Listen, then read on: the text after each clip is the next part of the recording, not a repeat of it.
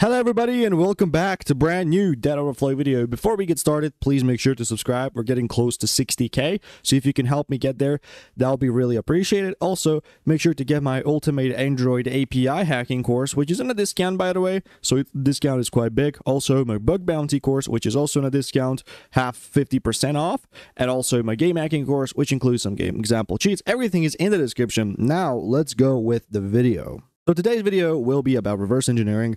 I really haven't done that in quite a while, therefore I wanted to do a video about it. So this is going to be interesting. The actual software that we're going to be cracking is an example software, and I really want to get to down of it and figure out how we can bypass this license key. Now YouTube, dear YouTube employee or automated system, this is actually just a test program, and you will see in the video that it actually is. Don't worry, this is not a real one, and if you actually want to do it, please do it ethically, and if you find something like a bypass to cheat or license, report that to the company so they can, fix it. You get the money, they get the fixed software. It's a win-win situation. So yeah, don't do anything illegal with this. So what I'm going to be using is cheat engine and a whole lot of different stuff to figure out how we can get to the bottom of it. So yeah, this is going to be really interesting. So first of all, what I always like to do when I'm doing these types of videos or these types of analytics, reverse engineering, is maybe using a string software or a strings binary to just see what's going on with it. Maybe you can find an HTTP link, because I'm assuming it actually goes online, and when I tried it offline, it didn't want to work, so it goes online to check for a license that we enter. And as you can see, if I enter 1234, submit that license, it goes and it tells me that, the license is invalid. So, we're going to be actually using strings. So, strings on the main.exe program to see what we can find. But I'm going to pipe that into, I don't know, main.txt file. Not strings, God, Windows. So let's wait until this is completed to maybe find something interesting. So there we go, it executed, and we can find the main.txt file. So let's actually drag that and drop it into, and there it is. It's quite a big file, but I wanted to search for is HTTP, and we need this. So HTTP, it can only find one. That's interesting. So this tells us that the string is probably constructed at a runtime, not actually like this. Yeah, you cannot see anything here that's going to be interesting. So therefore, I believe it is constructed at runtime, because the only HTTP string we can find is some Microsoft one to Windows setting. So that's probably not it. Okay, so that means we're going to be using cheat engine, which I'm assuming most of you are familiar with because you've seen my game hacking course and all of that. So we can go over here, add the license checker into the cheat engine, and we can start by searching for that value. So we can go value type to be string, and we can search for literal HTTP and this. So we can search for this prefix, and if we find something, and we obviously did, that's crazy. But which one of these is the correct one? Because if I open the first one, let's say, and extend the length of it, they're 32. It's to iana.org assignments, whatever. What the hell is this?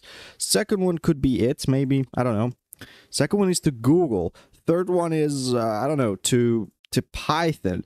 And you actually have to go through each one of these to figure out which one of them takes you to maybe something suspicious, which can be a license check. Actually, speaking about it, we actually already found it. So this is most likely what's going on. As you can see, it takes the key, sends it over here to this one, and we can double click on it and copy it, go over here, paste it in, and maybe type 1234, and we can get, of course, we get the invalid license. So it's definitely using this localhost URL. So let's refresh this as well. Okay, so let me just refresh it a bit. The status code is also 403 forbidden. Maybe that's how they, communicate, but I don't know. So now that we understand that, we can start by hacking this.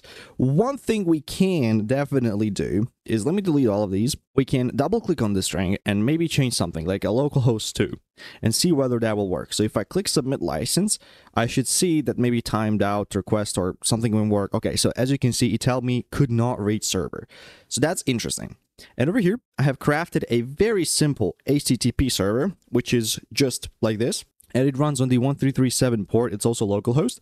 So let's put check as well here. And whichever request on check we receive, we're just going to return 200 or works, whatever. Just run now the server.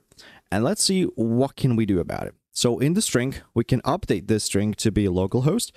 But instead of this 5000 port, we can put 1337. Very simple.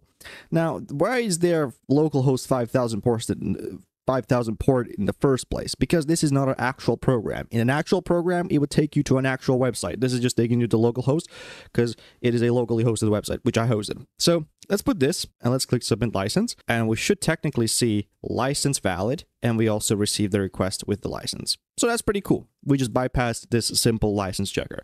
But doing all of this, searching for the string, updating this, then running a server can definitely take some time. And when you just want to run a program, it usually doesn't do it this way. So we can definitely make another program which will find this value in the memory, edit it to what we want it to be. For example, in this case, my own server, and then whatever you enter and click submit license, it will always work. That's one thing we can do. But that's definitely kind of hard, and I'm not really going to show you that, but I do encourage you to try and find it for this program. You can find it in the description box below. It is actually on GitHub hosted. So if you can figure that out, post your own program Python code in the comments down below for me to check out. You might get something free from me. So there we go. That's actually a little challenge I want to give y'all. But what I will show you is that if I reset the program, this won't work. Why? Because this will get replaced with something else, because it is a dynamically loaded string. Therefore, we need to do something that will always point to this. So one thing we can do is you can right click on it and go to pointer scan for this address. Just click OK, whatever, save it with whatever, I don't know. And just after you're done, you should just see a whole lot of results that point to, localhost. Just make sure for you it will be 4 bytes and will look very weird. So just make sure to put string. But we can't take 4 bytes, go here and copy this value from here. So let me just copy it. And now I'll go back. What I'll do right now is I'll close the program. And as you can see, all of them just disappeared. And let me reopen the program. Over here, you can also see that nothing updated. But we can now go to pointer scan, rescan memory. We can put values to find 4 bytes, and we can put the value we copied, click OK, and just put whatever. And after a while, it should give us every single pointer, which always points to this. And if I go string, you can see that it actually does point to that. And if I click, let's say this one, it is now there. But as you can see, it's string 0. So we can increase the string's length by putting string, 32 string. And now that's it. And now if I close the program, as you can see, it's nothing. I go back and reset the program and reattach this to Cheat Engine. It should, as you can see, point to this, whereas this one doesn't. So there you go. That's a little help you can get from me to crack this software. It is in the description. Good luck. Thank you so much for watching this video. Stay safe, stay responsible, and as always, peace.